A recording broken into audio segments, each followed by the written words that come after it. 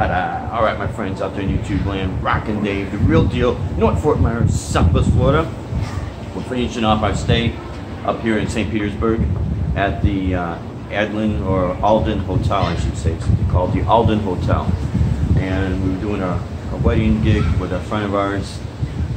And there's some video footage of us playing. We'll have some more going up on YouTube. And I think Deb did put some on Facebook with us playing poolside. And the reason why I wanted to do this quick video is kind of address the situation where people think that you always have to play cover songs, and there's nothing wrong with it, so do what you want. Here comes house playing. Never fails. Oh, you're going down the elevator. Anyways, what I was going to say, do what you want, you know, just make it as long as it sounds good, because when we were just jamming down by poolside, a couple young kids, and I do mean young kids, more like a teenage girl and her younger brother coming out of the pool, and they're playing like kids usually play. The first thing when they came out of the pool, the girls started dancing to the rhythm, getting into it. And Julio, my friend, was playing the Go Gods, we looked at each other and we said, you know what, his other sister was there, Julio's sister was there, you know, and we're talking.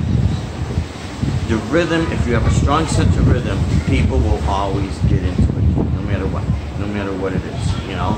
And no matter what style of music, you know, people have different styles of music that they like. But the notion that you have to play this and you have to play that, you can do what you want.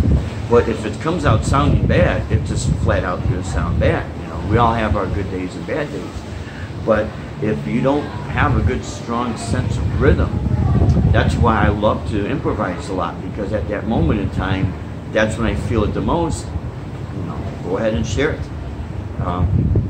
But it's good, always be the rhythm. And I used to ask some of my students, young kids too, very first time you hear a song, what is it that grabs your attention? 9 times out of 10, they say the way the beat makes me feel. The beat, I said, it's the rhythm, yeah. I said, that's okay, they didn't know what that's called, rhythm, but you know, it's the rhythm that gets them. So, you know, always keep that in mind. Play as many covers as you want to. You know, go ahead and do what you want.